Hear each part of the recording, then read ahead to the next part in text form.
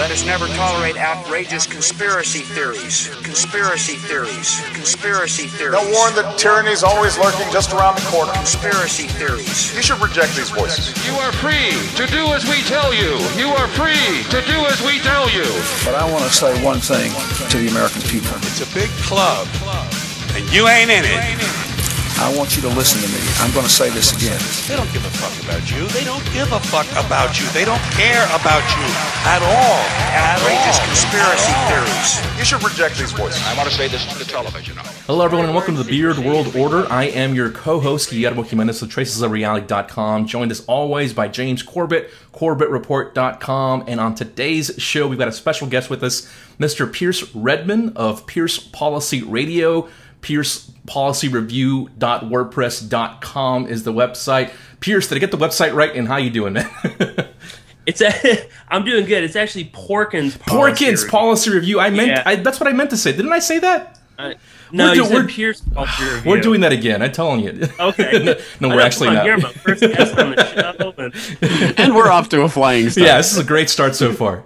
Porkins Policy Radio. Pierce Redman is the man who's with us today. Yeah. James, how you doing this morning? Oh yeah, go ahead. The website is Porkins Policy Review. PorkinsPolicyReview.wordpress.com. Excellent. Yeah, I know. It's a pain in the ass. Yeah, it's rather longish, but yeah. I know. Yeah, I'm kind of stuck with it now. I don't think I can switch it. No, gone too far. Yeah. James, yourself, how you doing? I'm doing all right, but actually, I'm kind of jealous of Guillermo Jimenez, so maybe you can just call me Yamez Corbet or something. A little bit of flair to it. With the soft J. Yeah, that sounds good. Yeah. That sounds good. We'll do that maybe. I wouldn't be surprised if that sticks, perhaps. Well, anyway, so on today's show, what we'll be discussing is, I guess I'll just throw it out there, we're discussing the potential for a possible World War III type scenario, right? And I think I'll let James sort of set this up for the audience, but I'll open this up with a quick tweet that I came across the other day by Charlie Skelton, actually. You guys out there might know him from his coverage of the Bilderberg Group. They call him the Guardian Charlie or something like that, right? So I found it rather humorous. So it says, I find it particularly touching that we're commemorating the start of World War I by starting World War III. And that I think sums up what we're going to be talking about here today in a way. So, James, if you wouldn't mind, kind of introducing the topic here for our audience. Well, yeah. I mean, I don't think we're exactly plucking this out of left field. I don't think this is going to come as a big shock to anyone. As Charlie's making fun of there, I mean, I think we've all heard by now the sort of, isn't it ironic? 100 years after World War I, it looks like we're heading to World War III. And again, this is part of the zeitgeist. Not the video series, of course, the good German meaning of that, the time spirit that we're living in. U.S. Wants World War III because its big banks are insolvent, claims Press TV, and NBC News counters with former Ukrainian interim PM Yatsenyuk, who said Russia wants to start World War III. Mail Online has a article, Edward Lucas, I hope I'm wrong, but historians may look back and say this was the start of World War III. We have LaRouche Pack that has an entire page up on Stop World War III. We have a post from Global Research, Professor Chosadovsky, Ukraine, the worst case scenario is World War III. Again, this has been kicked around quite a bit of late, so I don't think, again, we're going out on a limb with it. But I guess what I'd like to drill down on today is a couple of topics. I mean, first of all, how likely is World War III, really? I mean, do you see this actually eventuating, or is this part of a different agenda? Is there something else that we're looking at? Are we looking at more of some sort of Cold War scenario? Is this likely to turn hot? And then I guess the other question would be, well, then if it is heading to World War III, what is the flashpoint? What are the battle lines? What would it look like? So a lot to delve into, a lot of meat to sink our teeth into. And I guess since this is, Pierce, it's your first time here on the Beard World Order, why don't we just put you straight on the hot plate? Give us your take. What do you think? World War III, yay, nay? Soon? Later? Never? What's your take on what's happening right now? I don't know. I think we'll probably find that we kind of all, I would think that all three of us would probably have a similar view in that it seems almost inevitable with all of the sort of buildup that's going on around the world You can look at the encircling of Russia. You can look at the current crisis in the Middle East right now, be it Syria or Iraq or, pick a country. So it does seem that we are, arriving at some sort of catastrophic World War III scenario. But at the same time, I think there's also, as you said, there's a lot of hype around this. And I'm a little bit torn between the two, because it does seem that, what is NATO doing? If this isn't preparing for some sort of all-out global war, then indeed, why are they, constantly building up? Why is everybody and their mother talking about how, Russia is going to, march on the United States, or, whatever the crazy scenario is. But at the same time, I think that there is also, I think, as we'll explore, other agendas that get pushed during times of war, and that might be more of what's really going on. But yeah, on some level, I hate to say it, but I think that some sort of war will be inevitable, because there's just simply no way that America and NATO and the Western forces and what have you can continue on this path without somebody sort of stepping up and saying, well, enough is enough. You're not going any farther than this. And we kind of see that very much in Ukraine. I don't know what the end game solution is there, but it does seem that on some level this could be some kind of military confrontation between Russia and the Western powers. Indeed. Well, I see what both of you are saying here. And before I forget, I want to mention just one quick article also, that since, James, you were running through a few of these that are kind of putting this sort of this idea out there. And again, like you said, this is nothing new. It's been kicked around for a while now. But I did want to mention this quick article that I came across the other day that I found relevant to what we're talking about. It's out of Washington'sBlog.com. It says the headline is "Top Financial Experts Say World War III is Coming Unless We Stop It," and it's a collection of different statements from, as the headline says, financial experts from mainly the United States, talking about the potential for a world war or some kind of conflict as a result of the economy, as a result of the world's finances. So that's something also that's worth paying attention to, what these guys are saying. But I guess when I first when I first heard the topic suggested by you, James, and I was sort of thinking about this a little bit yesterday. Sort of thinking, as far as a World War III type scenario, well, I will agree that certainly things are shaping out for some sort of confrontation. It seems to be headed in that direction. As you said, Pierce, I mean, why else would NATO be doing what they're doing unless they're preparing for some sort of confrontation? However, when I think of a World War III type scenario, of course, I have to go back to what we know from history through World War I and World War II. And I guess my question is, I'll throw this back, because I don't know how, if ever, we'll see a war on that scale, on that dynamic. Because, as we know, this is not breaking news. I'm not telling anyone anything they don't already know, but the U.S. has not officially declared war since World War II. We just don't go to war in this way anymore. And I don't see why the United States ever would again. Why would they defer to Congress and officially declare war and go through the Treasury and go through all that hoopla when we can just have these low-intensity conflicts and keep that going?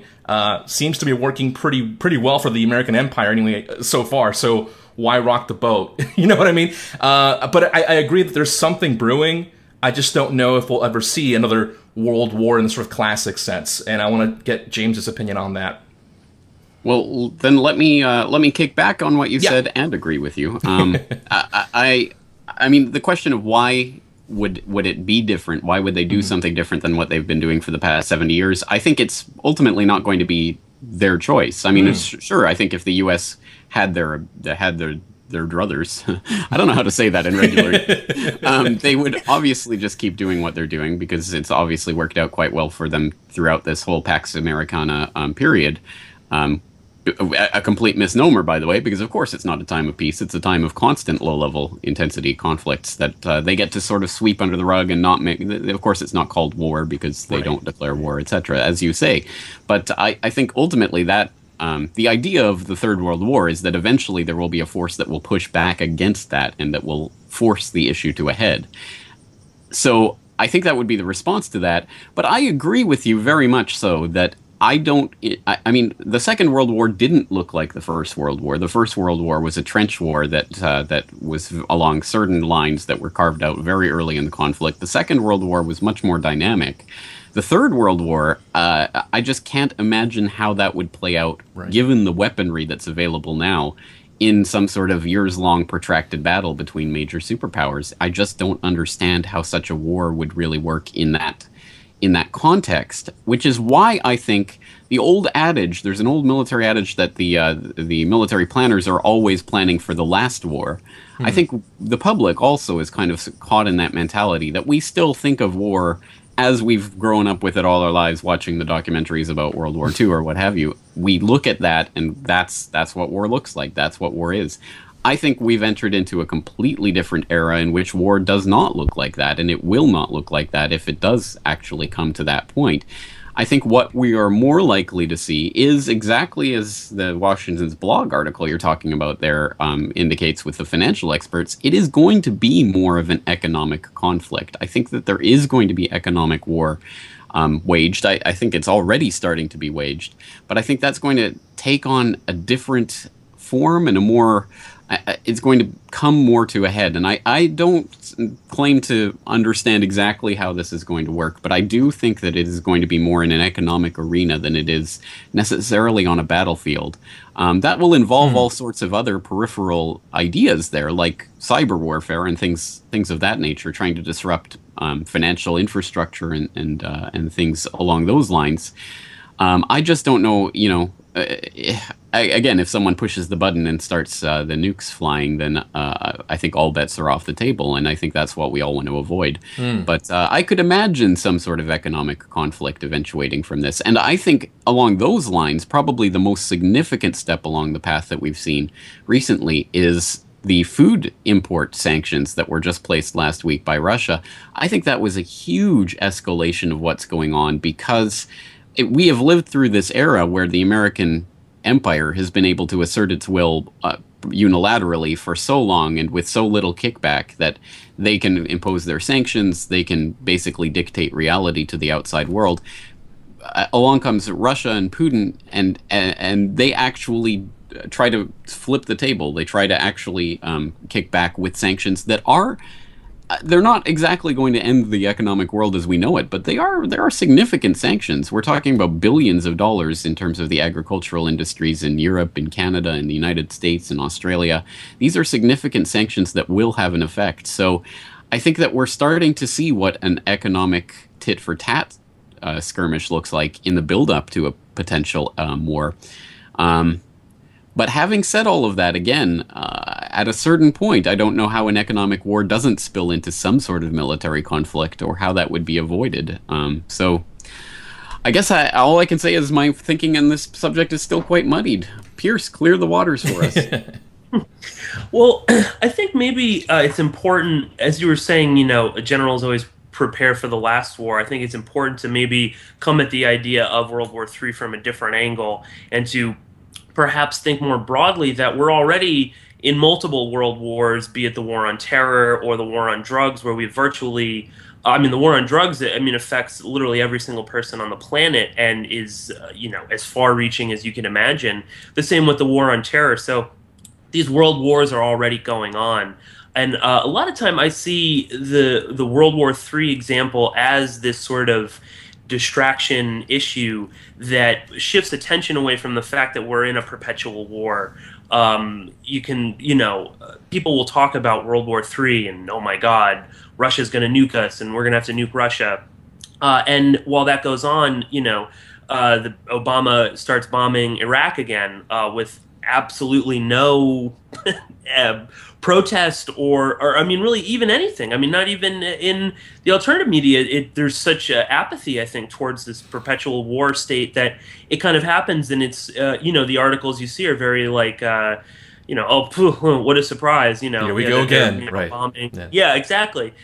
So I think a lot of time this World War III stuff it needs to be seen in a different context. But again, I don't know. I think there's some part of me in the back of my head that sort of sees that as you were saying with the stuff with Russia right now, I mean, you've got countries in Europe like Poland and some other places that are really terrified because if you cut Apple imports from Poland, suddenly you have millions of people out of a job.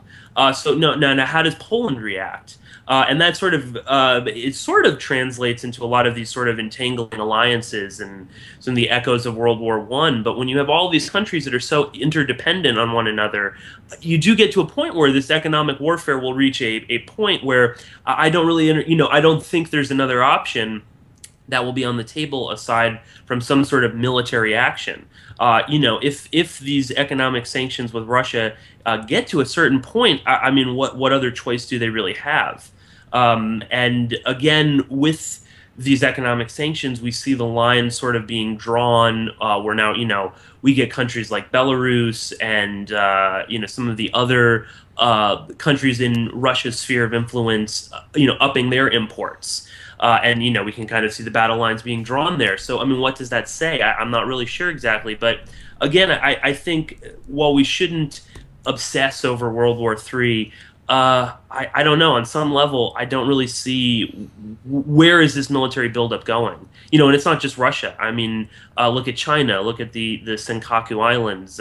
James, that's very close to you, and I don't think that's going to start World War III. But again, I mean, what happens if China takes one of these islands by force? What does Japan or America really do? Do they go in there by force? I mean, what is that? How does that escalate from there? So it is troubling, and I think that's also part of this whole thing is to keep everyone on edge, to keep everyone in a perpetual state of fear that at any moment World War III could start. When of course this helps to sort of put the blinders up on people from seeing the war that's going on literally all over the planet. So I don't know. I think we're going to probably see a lot of this.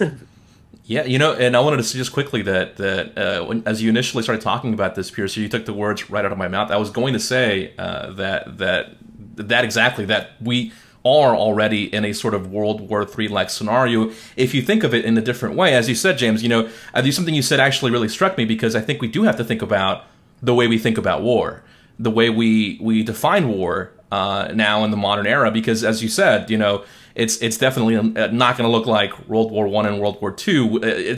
And in that sense, World War III has already begun. As you said, America at least is at war in multiple continents. It's, I guess, in a way, at war with Russia by proxy, right? In Syria, the Ukraine, and some would argue in Latin America. Although I take a slightly different view there, I think. But I've seen that argument made. And so I guess what we're really asking is whether we're going to see an escalation, if we're going to see an overt military confrontation between the United States and Russia specifically. That's, I think, what we're really driving at, is that going to happen? We're going to have an all-out nuclear war as a result of that, and I would certainly hope not, of course, but yeah, I think I would agree with both of you so far that I think that war has already begun. Now we're just really asking about a matter of degree.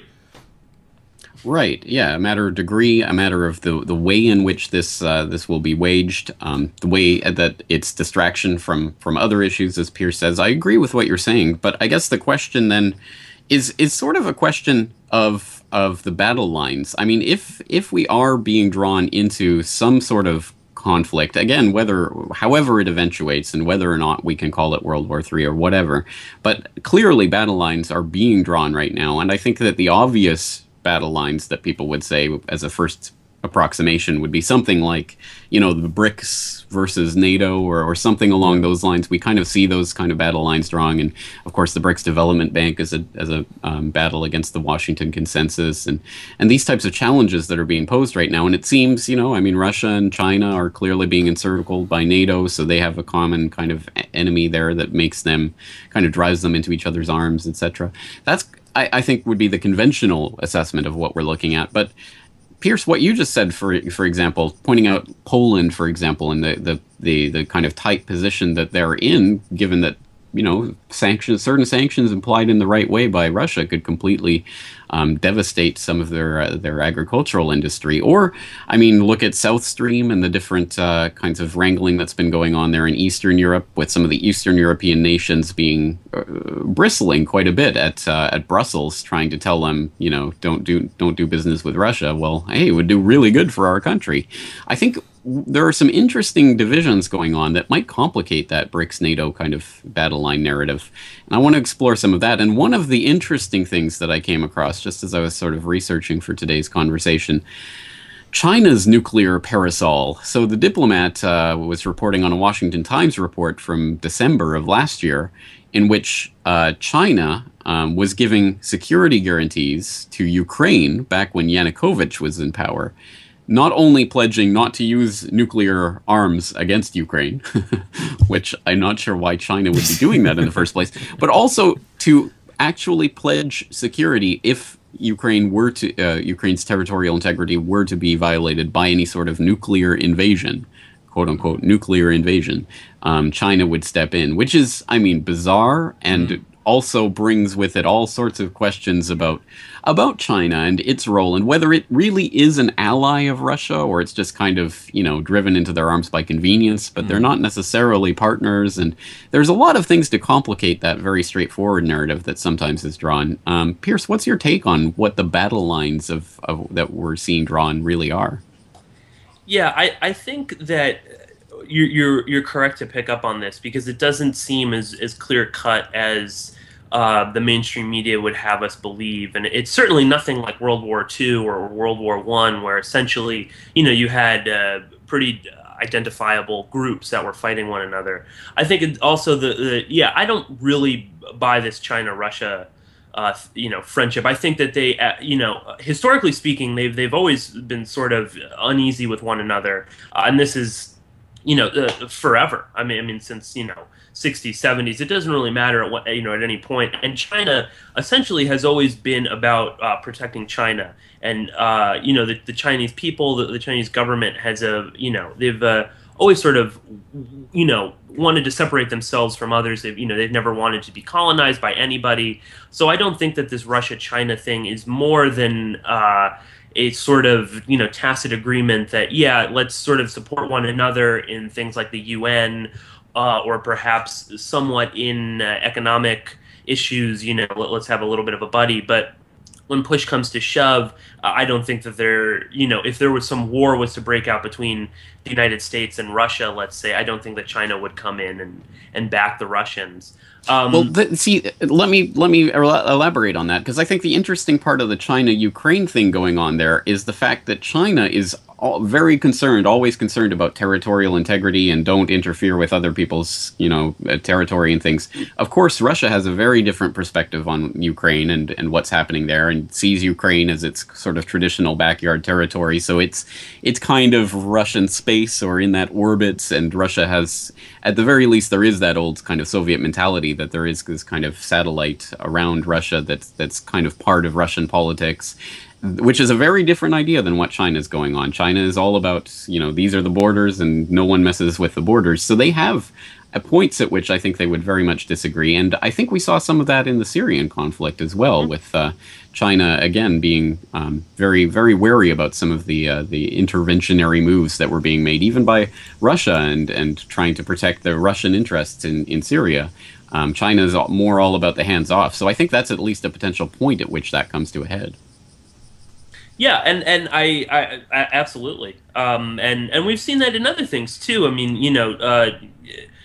China backs Sudan, but I don't think that they would necessarily send troops in if the United States invaded. And you're talking about Sudan probably being the closest African country with China.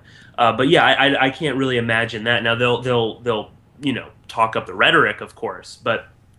Going back to what are the battle lines, I'm not really sure exactly, because, I was when I was sort of thinking about this, I was trying to think a little bit with World War I, the anniversary of that, and sort of relating what would be, because you're hearing all these academics talking about, oh, it's similar but not really, it's not going to happen. We don't need to worry, but oh my God, Russia. But a conflict that is in some ways is kind of similar could be what's going on right now in between Azerbaijan and Armenia in the Nagorno-Karabakh, which is a little breakaway region. And this, in some ways, kind of relates with the assassination of Franz Ferdinand, in that you have the assassination of Franz Ferdinand and Serbia, and you could ask virtually anyone, and they'll tell you, "Oh yeah, right, that's what started World War I." But there's absolutely no context to what the Serbian nationalist movement meant, what Franz Ferdinand meant to anybody. More people are familiar with the band than they are with the person that they're named after.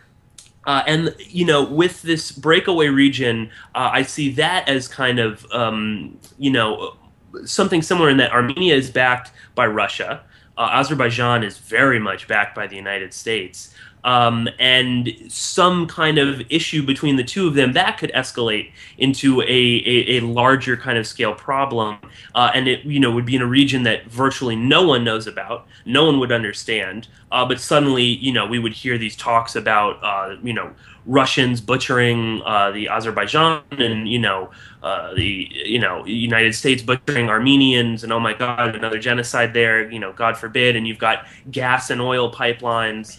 But to even expand on that more, Russia sells a lot to Azerbaijan.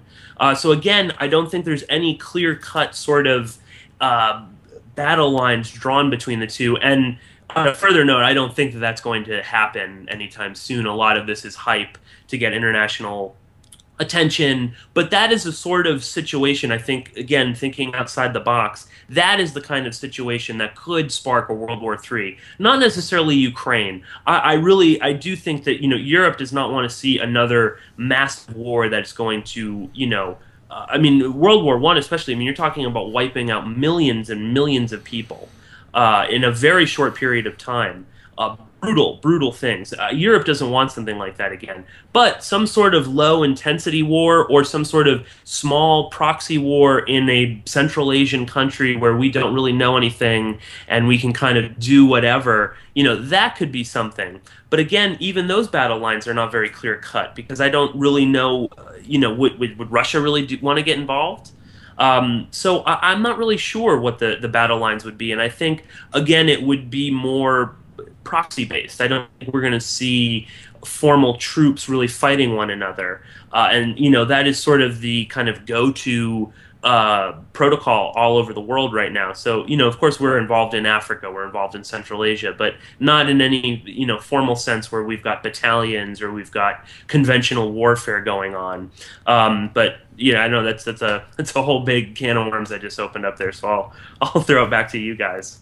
No, and it's very, very interesting, especially as you guys are talking about the dynamic between Russia and China, and what's really going on beneath the surface. Because again, superficially, they have many of the same shared economic interests. And I wanted to throw in another dynamic to this conversation. We focus mainly so far on the Eastern Hemisphere. I wanted to throw in the Western Hemisphere a little bit, because I had a conversation about this on the last 2 Hour Radio, which is not yet published, but it will be soon.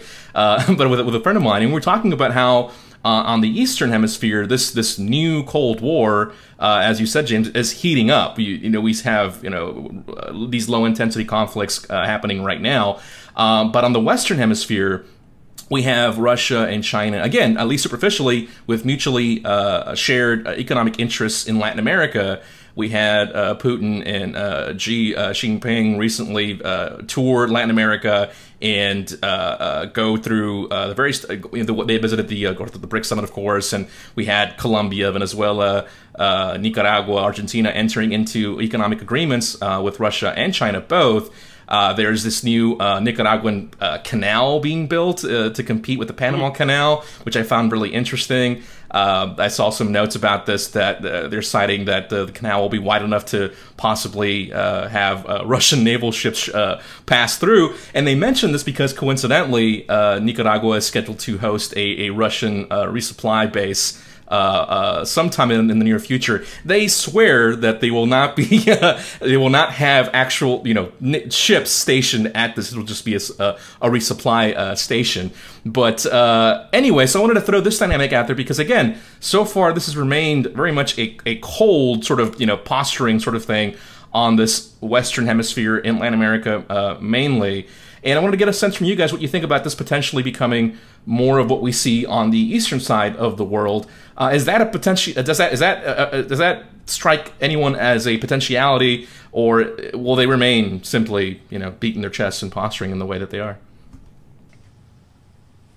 Well, I would say, I mean, there certainly is a sense at which this may be of a piece, and as you gesture there towards Nicaragua and Russia and some of the ties there, I mean, there have been people talking. For example, I just saw that with regards to these sanctions that Russia has just imposed on Europe and America and Australia, the food import sanctions. Now the European Union is lobbying in Latin America to get the governments not to rush in and take their place and start selling to Russia to may take advantage of this. So I mean, there's definitely some interesting geopolitical things that are now really starting to span across the globe and reach across the ocean there. That I mean, EU Latin American geopolitical relations as they relate to Russia is not something that we would have really been thinking about just even a few short years ago. So it is becoming part of a piece, and that, I think, again, adds at least some credence to the idea that this is shaping into a world war in the sense that we've been trained to think about that. That truly, I mean, Latin America will be an important part of that. And of course, I mean, it's explicitly there in the BRICS relation, obviously with Brazil playing a key part in that grouping. So I mean, I don't know specifically about the tensions within Latin America. That's obviously your expertise more so than mine. But I think it certainly can be seen to be playing a piece in the sort of broader battle lines.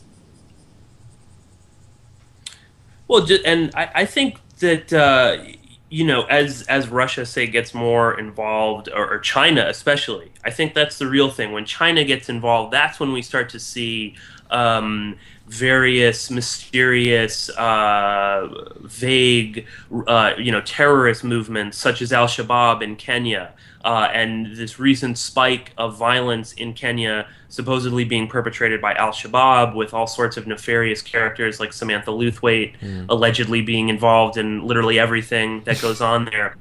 This all comes on the back of China's billion-dollar investment in the country. So that canal that China is going to help build, I would not be surprised if all of a sudden we see some sort of quote indigenous group or some sort of freedom fighters or just straight up terrorists sprouting out of nowhere, with brand new Jeeps and AK-47s and nice uniforms, and they've got a great social media presence and whatnot. That's the kind of I think that's the kind of world war scenario that we're going to see, and I think we're starting to see the fruition of that in Iraq, where after all of these years, we've now finally reached the point where it is mission accomplished, in that the country will never ever pick itself up again. And this latest ISIL, the artist formerly known as IS, whatever, you want to call it. That is sort of the playbook, and we're starting to see the beginning of that right now in Africa, where virtually every place that China is involved, we're seeing these groups start to sprout up, and they're becoming more and more powerful. They're having a larger and larger presence. So I think that, and in Xinjiang in China, the same thing. These very well, seemingly, well organized groups that are able to, stab and kill 100 people in broad daylight. And then seemingly kind of, I don't know, escape or it doesn't even matter. And that's the kind of war that I think we're going to see. And I don't want to make predictions, but that canal in Nicaragua, I mean, don't be surprised if we get some strange group popping up and blowing up some building near a Chinese facility. That's right. Well, well, at any rate, those are the kinds Yeah. of things we're already seeing, right? Yeah. I mean, those are the kind of gladio operations that have been going on for a while and will Mm-hmm. presumably continue to do so as long as it continues to benefit the people who are looking to destabilize some of those strategic regions. But I think that your point earlier on was well taken, that that it probably, the flashpoint probably will not be the one that everyone's looking at, Ukraine. It'll probably be somewhere else, something somewhat peripheral, if and when this actually does. I mean, if there is a point at which this spills over into crisis, it will probably come in some area where people aren't necessarily focused on, or at least not so much so. And obviously, I'm in the Asia Pacific, so I see all of these different squabbles that are taking place right now between China and basically everyone else, and then some of the internal squabbles. I mean, Japan and Korea also squabble with each other, and all of these things. So, and of course, North Korea, the big wild card. So there's all sorts of different places where this could happen out here, and of course that brings in America with its pledges, security pledges, and we could see something kicking off here. As you say, it could happen in Central Asia, it could happen in Africa, it could happen pretty much anywhere. So really, truly global. But let's kick this conversation up a notch. Here on the Beard World Order, in recent conversations, we've talked a lot about conspiracies and meta-conspiracies. Well, what about the meta-conspiracy to start a world war, or to stage a world war, or to use a world war as a springboard to a greater agenda? And I think we can... it's something I often point out. I mean, obviously, after the First World War, what was the real offshoot of that? Well, of course, there was the Versailles and the Paris Peace Accords, or the Paris Conference, and of course, carving up the world into the world that we now know it as, and basically drawing all the lines on the map that we now know. So that was pretty significant. At the end of the Second World War, of course, we get the United Nations, we get the IMF, and what eventually became the World Bank, the kind of financial world infrastructure that we've known for the last 70 years. So what would develop from the Third World War? And obviously, I think that the same forces that have used every major conflict to try to drive the agenda of global government closer to home will undoubtedly use the Third World War for such a scenario, if that takes place. Now, we could bring in things like, and I think we should at least mention it, Albert Pike's letter to Mazzini back in 1871, quote, "The Third World War must be fomented by taking advantage of the differences caused by the agentur of the Illuminati between the political Zionists and the leaders of the Islamic world. The war must be conducted in such a way that Islam, the Muslim Arabic world, and political Zionism, the State of Israel, mutually destroy each other. Meanwhile, the other nations, once more divided on the issue, will be constrained to fight to the point of complete physical, moral, spiritual, and economical exhaustion. We shall unleash the nihilists and the atheists, and we shall provoke a formidable social cataclysm which in all its horror will show clearly to the nations the effect of absolute atheism, origin of savagery, and of the most bloody turmoil. Then everywhere the citizens, obliged to defend themselves against the world minority of revolutionaries, will exterminate those destroyers of civilization, and the multitude, disillusioned with Christianity, whose deistic spirits from that moment be without compass or direction, anxious for an ideal, but without knowing where to render its adoration, will receive the true light through the universal manifestation of the pure doctrine of Lucifer, brought finally out in the public view. This manifestation will result from the general reactionary movement which will follow the destruction of Christianity and atheism, both conquered and exterminated at the same time." End quote. Nailed it. This is a much quoted letter, again, supposedly written in 1871. There are all sorts of questions about this letter in all sorts of different ways, but my point would be, I'll believe it when I actually see it. I don't believe this letter exists, and I don't believe anything that what it's talking about. But at the very least, the idea that such a conflict could be created as a springboard towards a greater agenda is one that I think needs to be taken seriously. And on that note, I'm currently reading Hidden History, The Secret Origins of the First World War, which puts forward the case about the First World War being created by British interests, specifically around the Rhodes Round Table group, and how they fomented the First World War consciously and purposefully. And I think that would tie into the testimony of Norman Dodd, looking at the archives of the Carnegie Endowment and how they were consciously trying to steer the United States into war from their foundation in 1908. I think that there are interests in seeing war fomented and used as a political tool for changing society. So let's get your thoughts on that. First, you can, of course, if you want to convince me that Pike actually did write that letter, please go ahead. Or otherwise, what you think the ultimate effect of a war might be in the longer term, the bigger agenda. You know, I have to confess that I was not familiar with that letter until you just read it, James. But I wanted to just mention something quickly because on that note, on the note of the conspiracy to create conflict, I was actually going to ask you guys something before you posed that question, James, which is I think it relates. So I'm not gonna monopolize the conversation. I'm gonna it's connected. Just follow me here for a second.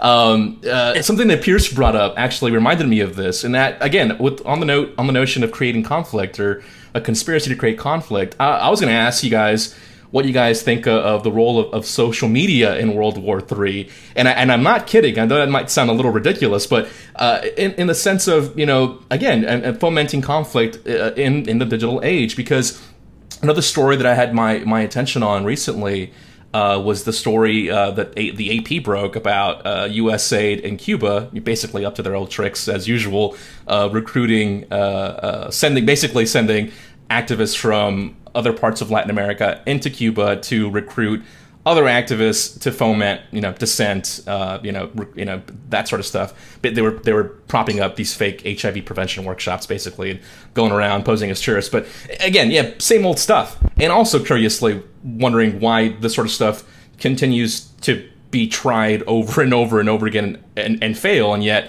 we have U.S. aid in places like Ukraine successfully orchestrating a coup. So just a little interesting dynamic there. But anyway, on that note again, so so I agree with you, James, completely that these sorts of things can be created for larger ends, and I'm curious about how that would happen. And I think that would probably play a role. And also, I forget, sorry, the story that I was originally going to mention was the first AP story in which the USA created that Cuban Twitter program. That's how social media ties in.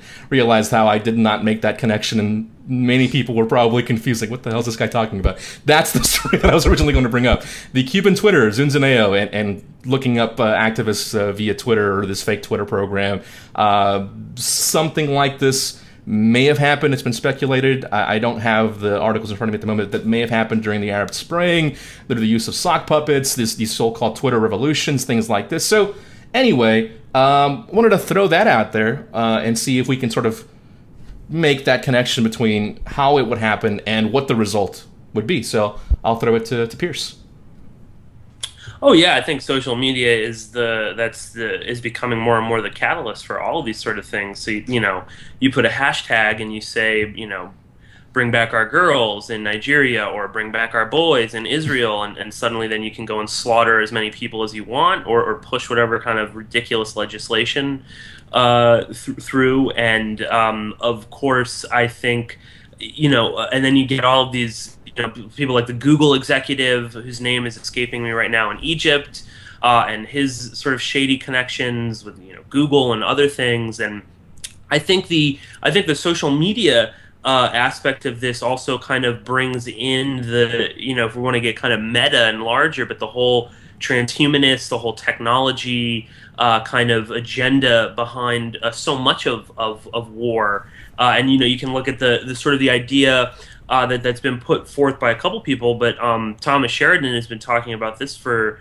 a while in anticipation of World War I. But this idea that World War I essentially being orchestrated by a bunch of heads of European royalty, who are all related to one another. They're all related to the Queen of England, and you've got the Tsar, you've got the Kaiser, you've got the Queen of Romania, all of these countries, and then they sort of, they technologically advance everything to this point that, it's almost, people didn't really even recognize what this kind of warfare was like. And then suddenly you depopulate all of Europe at a time when many of these countries were very stressed economically, that, they can't provide for all of these working class dregs and whatnot. and then you just kind of wipe out the whole population, and then and again, and then technology kind of flourishes again. You get the telegraph, you get all sorts of things kind of manifesting, and this melding between, technology and people kind of going on. And I think that the telegraph? we see that. I'm sorry? The telegraph? I think, right? No? Am I wrong? That was 19th century. Well, there we go. I am confusing that with I maybe have thought of something else, but some kind of mass communication. No, I suppose radio was coming into its own around the time. Yeah. There we go. That's what I meant. Totally. But anyway, back to that kind of again you get, and now we see that somewhat here, where people live in their phones. They're tweeting about World War III constantly. They're able to kind of foment change, and I think that's really what World War III would kind of take on. Again, this depopulation, that there's too many people, and what a wonderful way to get rid of so many of them through some sort of warfare. And again, we're seeing you could just go to DARPA's website, and I mean there really are. Molding people and machines into soldiers, and this is kind of the next level and the next stage of all of this. And then, again, the whole GMO agenda, Monsanto, all of these groups that are kind of interconnected with one another, and biowarfare as a new sort of frontier.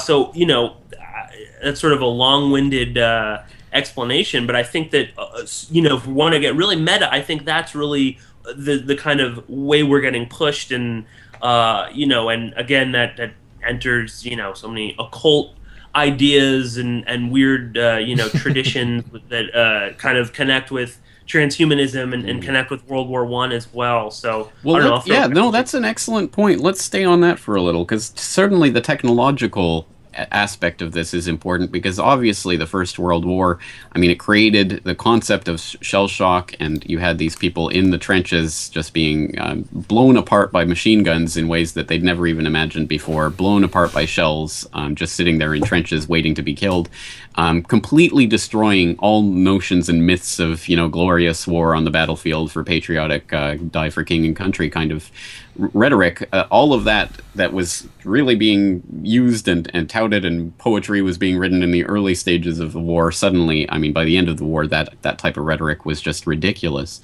I mean, it truly changed our consciousness as human beings, and of course opened up all sorts of horrors, not only the mechanistic side of warfare that was unleashed there, but also the gases that the Germans released in the trenches and things like this. I mean, it truly changed the way that people looked at the potential for human conflict and all of these technologies. World War II obviously ends with the shock and awe to end all shock and awes. I mean, the atomic bombs, which again completely change our conception of physics, let alone, I mean, how energy, I mean, it completely transforms us societally, conscious in terms of our consciousness, in terms of the way we relate to the world. It does bring to mind the question of what World War III will unleash on the world, and what types of mechanistic horrors will be unleashed, and what types of technologies will be revealed through that conflict. Because again, I mean, the average person had no concept of splitting the atom before World War II started, but everyone knew about it in the wake of that. The average person today has very little understanding about some of the technologies that already exist for weather manipulation and whatever other kinds of crazy projects that DARPA is working on that's sitting there in the bowels of the Pentagon waiting to be used. Of course, warfare is always the excuse to unleash all of these technologies, bring them out into the open, and get people to obey their robot overlords or whatever is coming. It's a very good point, because clearly if there is a transhumanist agenda, and I think there certainly is, World War III would be a wonderful place to unleash some of these technological nightmares that will be part of introducing this to the public consciousness. Indeed. No, I think you're both right. And in fact, as you said, if there were a depopulation agenda, what better way than, as you said, Piers, through a world war type scenario? And something else that I wanted to mention just quickly, because on the notion of of staging a conflict, orchestrating a conflict for some other ends, some economic ends, perhaps, as we mentioned at the beginning of this conversation. A lot of that is driven by economics, and that Paul Krugman famously said a couple of years ago that why not tell people aliens are invading? Why not create some sort of false alien invasion type scenario? Fake war, yeah. Right. In order to pump out some more dollars and get some more deficit financing going. So I mean, there's that angle also as far as what could potentially drive a sort of manufactured crisis. I don't know, but what would result from it? I shudder to think, as you said, James. I mean, what kind of horrors would be unleashed? What kind of horrors that we don't even know exist yet, that have been kept from us or from the general public, mostly? It's amazing to think. Horror, I think, is the key word, because I think that really is. I mean, what better way can you shape or reshape a society's fundamental beliefs than through just witnessing the absolute atrocities and horrors of war and thinking anything we can do to avoid that, and how fundamentally can that transform a society? So, I mean, regardless of the veracity of Pike's letter, I mean, at the very least, the idea underneath it is that, having witnessed this incredible destruction and bloodshed, the world will be ready to say, absolutely not. We do not want this ever again. Please save us. We'll do anything. Yeah. Exactly. Yeah. Which is exactly what led to the League of Nations, which is exactly what led to the United Nations, which is exactly what's going to lead to whatever comes out of World War III. And it's the same mentality and psychology. And people don't even have to think that far back. Our memories are short, but just think back to 13 years ago, after September 11th, what were Americans willing to do and to accept after that sort of shock? Imagine something on a much, much, much larger scale. What horrors will we come to accept then? Again, I started to think, but I mean, it's only logical to conclude that one would or people would willingly accept all manner of horrors in order to stop the next war or whatever it might be. We cannot leave this conversation here. No. We have to talk about, So what is this? What can we posit here? What can we say to break this cycle, break this conditioning, derail the freight train, disrupt the narrative? What can we do? I think it's important to take a step back and to think about this logically, in the sense that I don't think that this is going to happen tomorrow. I don't think this might even happen 20 years from now, or it may never really happen in the way that we're describing this. And again, it's important to keep that in mind, because the fearmongers everywhere in the mainstream media and the alternative media, academics, politicians, they want you in this constant state of fear. And if you allow yourself to be totally and 100% consumed by this, then you either are totally willing to allow any of your freedoms and liberties to be destroyed, or you become so apathetic that you simply just don't care. And it just merely becomes oh yeah, see, duh, I told you, you were all sheeple, you were all, asleep. Look what happened later, let me get on with my life. And that's really a dangerous sort of path to go down. And again, I think, we also need to, come up with real tangible solutions to some of this. And, they could be as small as, not paying your federal income tax, which mostly goes to warfare. And that doesn't seem like a big, massive kind of a thing, but that's something small that you can do, and that's something that, does make a difference. I mean, the IRS wants that money, and that's a small thing. But I think more broadly speaking, we need to kind of take a step back. We also need to live our lives. And we need to not be constantly, fooled by so many different people that are willing to kind of lead us down into some sort of a trap, where suddenly, we are concerned about, a nuclear weapon going off in New York City, or, an Ebola virus, wiping out half the planet. We need to kind of get outside, talk to people, unplug from everything, living your life is a very big part, and essentially, the powers that be don't want you to live your life. They want you to live in this little tiny box and have this, tiny index card of allowable thought and speech to dictate everything that you do. And any kind of resistance to that, I think, ultimately is a bullet in our chamber against them. And that's a really positive thing as well. And again, I think that so much of this World War III scenario is about programming us into a certain mindset. And if we can kind of break that programming, and if we can kind of think for ourselves, and if we can, allow ourselves not to be fooled by this, that's, to the detriment of these, psycho elite globalists. So, I mean, that's, one small thing that we can do. Yeah, it's a good point. And, I want to just add this, not to keep, not to persist with the pessimistic tone, but I just want to add this, and I want to get your thoughts on this, James, because this is something we've touched on before, that I think that there's a delicate balance between, as you said, Pierce, living your life, because I think that's true. I think the best way to live free is to live free, is to act in that manner.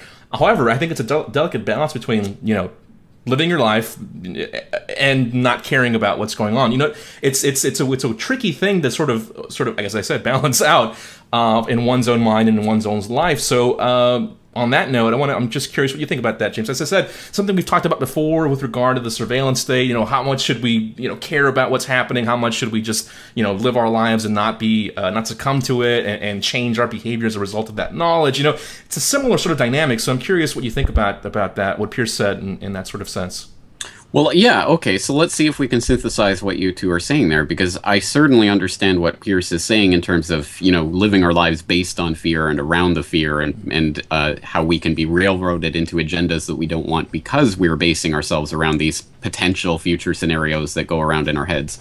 But at the same time, I mean, in 1914, millions of people found themselves, they were in a situation, there is war, and however it came about, it's happening, and you have to face that as a reality. In 1939, it happened. Millions of people suddenly found themselves in war. And it could happen again. I think that the underlying part of this that I think connects these ideas is that the one thing that we always will have, as long as we are free, independent human beings, is our consciousness. We have our consciousness that we control, and I think the most important thing that we have to maintain is our own identity, our own integrity, our own sense that we're not going to subsume our identity in rallying around the flag or rallying around whatever, the disaster, whatever disaster is the flashpoint for some sort of war scenario. We have to maintain our integrity and maintain ourselves, and it's exceptionally difficult to do. I mean, back, of course, in August 1914, they founded the Order of the White Feather, persuading women to go around giving white feathers to men who refused to sign up for military service, labeling them cowards. You're a coward. And I mean, the societal pressure that comes when you are in that war scenario, and suddenly it's like, if you're not going to fight these damn Ruskies, you're pretty much one of the enemy. It's going to be exceptionally intense, and it's going to be something like, as you say, I mean, a 9/11 a million times over, and we all know how strong the pressure was to just rally around the flag and bow down to the powers that shouldn't be in that scenario. It's going to be a million times more powerful in the wake of whatever whatever might set off a World War I or World War III. So again, the point is, we have to commit ourselves to maintaining ourselves in that state of detachment from those types of identities that the things that they want us to subsume our identity in. And again, it's easy to say, maybe, or actually it wasn't so easy for me to say that. It came out quite simply. But it's difficult. It's that much more difficult to actually do, because again, it's hard to even imagine the pressure that's going to come on people to get on board. And if you don't support this war, you're one of the enemy. And we have to remember that we are free individual human beings, and we do not have to rally around flags. We do not have to support wars. It doesn't mean we're against, our neighbor who has been subsumed by that and who is consumed in their consciousness, but it means that we're not going to support them tacitly or in any other way. And if there is a significant number of people who do that, wars cannot function. Wars cannot function at this point. Wars cannot function without human beings. And I realize that ultimately the transhumanist agenda is to get us to that point where it doesn't matter. But but at least at this point, we still have ourselves. We still have our consciousness. No, I completely agree. Yeah, go ahead, Pierce.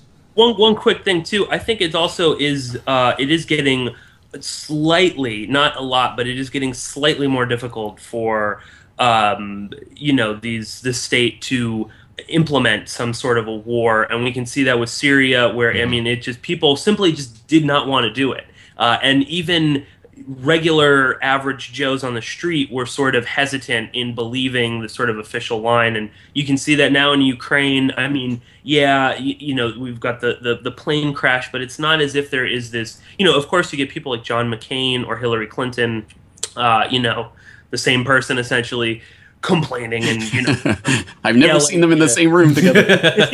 Well, yeah, that way, who knows what they do behind closed doors. But it is getting a little bit harder now. Again, I think if you had a 9/11 type scenario, you're gonna get you could sway a lot of people. But I do have a little bit of confidence in that people, by and large, and you can even look at the conflict right now in Gaza, because having been very much involved in what's going on there, and having been to the West Bank before, I will really say that even here in New York, where it is an extremely pro-Israeli kind of a environment, a lot of people are starting to wake up to the idea that what is going on is mass slaughter, and what they're trying to do is to exterminate a whole entire region of people, and that is slowly kind of coming around.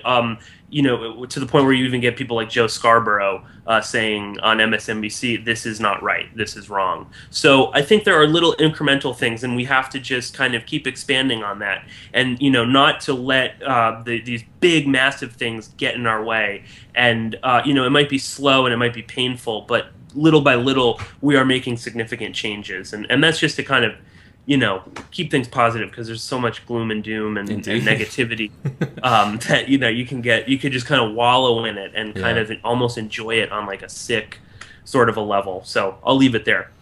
No, and I think you answered the question that I was about to ask, because James, that when you were talking about how we each need to do this for ourselves to keep our identities and to not be caught up in the groupthink and the rallying around the flag and that sort of nationalistic fervor that comes with war. I was going to ask, that would be easy enough for the three of us to do, and the people who watch the show and who are in tune with this sort of way of thinking. But what about that neighbor? What about the majority of the people? But however, that's a good point, Pierce. That with that confrontation, or that Obama's red line or whatever that was drawn with Syria, and kicking it over to Congress, and Congress saying no, and the people saying no, that's evidence of the tide perhaps changing with regard to our ideas and perceptions of war as a collective, at least here in the States. That's something to be hoped for, I suppose, that's beginning to shift a little bit. I also see this happening with regard to the drug war. You brought that up earlier, Pierce, that how that affects every person on this planet practically, and that's beginning to shift as well, at least culturally.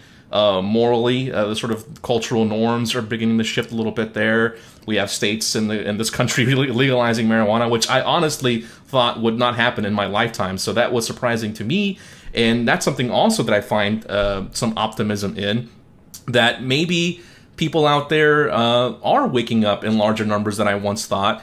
Maybe they're not all zoned out and fooled by the same old propaganda. I think in a large sense that war on terror propaganda that was working so well for so many years, that's obviously faded a bit. That doesn't have the same effect anymore. So yeah, I think there's lots to be optimistic about and hopeful for the future, that perhaps not most, but enough people are waking up to this sort of stuff and will not be fooled by the same old propaganda.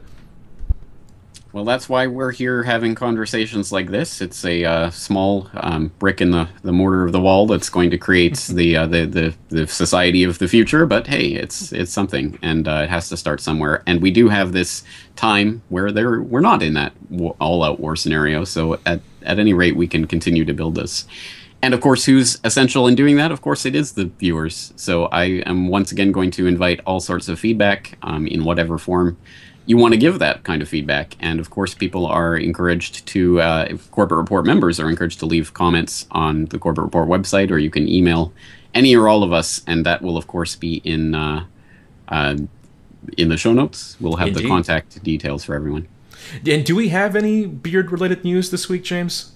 Or are we going to leave it there? Oh, I totally didn't look up beard-related news. Me either. Pierce, have you got anything? Any beard stories? Going to leave on a sort of more light note. Can't leave it like that. Okay, I'm on Google News of all places. Beard. All right. Keanu Reeves shaved his entire beard off. Oh, no. From ParisHilton.com. Hiller challenges Reed to beard off for Nevada's 150th... What? 150th... beard competition? Anniversary, I guess. 150th birthday. All right. So Senator Dean Heller is growing a beard. That in itself is not newsworthy. Well, I would say it is. But when it is attached to a challenge to Senate Majority Leader Harry Reid to do the same, well, that's another issue. Oh. Ooh. There are beard politician stories every single time. I can't think of another senator that has a beard. It is not common for politicians to have beards because, of course, it means you're hiding something. Yeah. What are you hiding, Pierce? Right. All right, and on that weird note, let's end it. Okay, then. Let's close this out. So as James said, I want to echo what he said. We encourage you guys to send in your questions or comments to each of us, and, of course, our contact information will be up in the show notes. Again, James Corbett, CorbettReport.com. I'm going to get this right this time. Pierce Redmond, Porkins Policy Review. .wordpress.com. Porkins Policy Radio is the program. Come back and check us out next time. We'll be back next month, and I'm really glad that we were able to keep the monthly schedule, at least so far. So we're trying to keep that going. Come back and join us on the Beard World Order. Thank you all for listening. I want to say this to the television audience. The very word secrecy is repugnant in a free and open society. You are free to do as we tell you. Because people have got to know whether or not their president's a crook. Well, I'm not a crook. For we are opposed around the world by a monolithic and ruthless conspiracy. The Beard World Order.